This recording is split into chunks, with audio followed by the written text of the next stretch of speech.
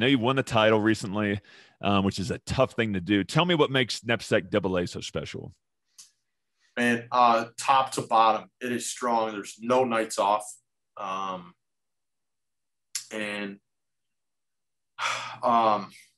would say we have a very, and you've seen this based on your other previous episodes of the podcast, we have a very strong coaching group.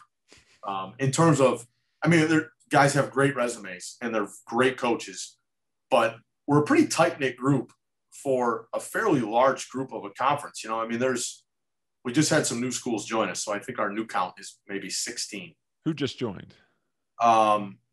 St. George's in sure. Port Rhode Island, and the Darrow School that's just outside of Albany, New York. So they joined us, and we might have another coming back in maybe. But coaches are a tight-knit group. I mean, we Zoomed a bunch of times during the pandemic. We didn't have a ton to talk about. And it just kind of becomes like a coach's, like a round table, a lot of jokes at each other's expense sometimes. But I'll be honest, I tell some of my friends in coaching that are outside of NEPSAC, I can remember watching the 30 for 30 on Requiem of the Big East that ESPN put out years ago. And it's a classic one. If you haven't seen that one, it's great. And they really talk about the personalities of the coaches that helped to really get the Big East kickstarted, because you had Rolly Massimino, John Thompson, Lou Carnesecca, UConn coming up with Jim Calhoun, Coach Boeheim at Syracuse, and, you know, Rick Pitino was at Providence. I mean, PJ Carlissimo at Seton Hall, like a who's who. You know, I mean, there's a lot of Hall of Famers in that group that I just mentioned. They might be all Hall of Famers. And on a lower level, right? Like, you know, not as much stardom, but we have meetings that I swear to you, I wasn't at those Big East meetings in 1985, 1986, but I gotta bet that they are very similar. A lot of jokes. Sometimes there has to be a little bit of refereeing, you know, but we all come back together and it's all good, because what I love about our group of coaches is it's all about trying to make our league stronger / we're never going to shortchange the kids. And those two things really go hand in hand, because we know as the strength and the perception of our league grows, so does the opportunity for the kids. Mm-hmm. And that is great. And I'll say this, as true as I've said anything, every single coach in our league, I can tell you, I know, wants the best for their kids first before anything else. And we have a special group of coaches, and I enjoy our league calls. I enjoy our league meetings most of the time. And they're good guys.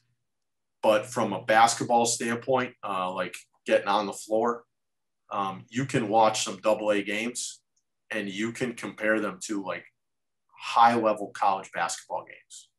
You know, you could go to a NESCAC, Division III high-level NESCAC basketball game, you know, maybe between Amherst College and Williams or something of the like, with guys that will play professional basketball. Or you could go to a, you know, low major Division I game, maybe in the NEC or something like that. You're going to watch some NEPSAC basketball, some AA basketball, that the competitiveness in the game and the amount of talent makes you feel like you're watching a college basketball game. You don't get that from a lot of high school games. No.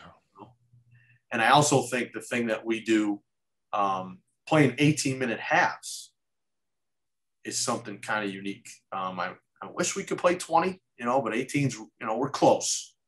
And that also gives you a college feel, because I go to recruit high school players at, you know, public high schools, Massachusetts, Connecticut, wherever it might be.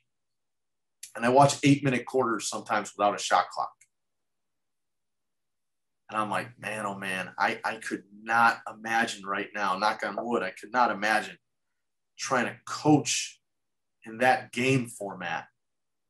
And so I come back here and I get to work with our players and I get to coach in these games against these other great coaches, players, and with 18-minute halves and a 30-second shot clock and 3 referees out on the court.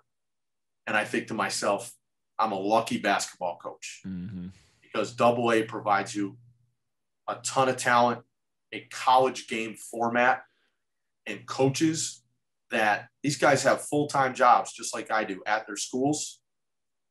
And their coaching jobs, I know just like mine, feel like full-time jobs. I feel like, in a good way, I feel like I have 2 full-time jobs.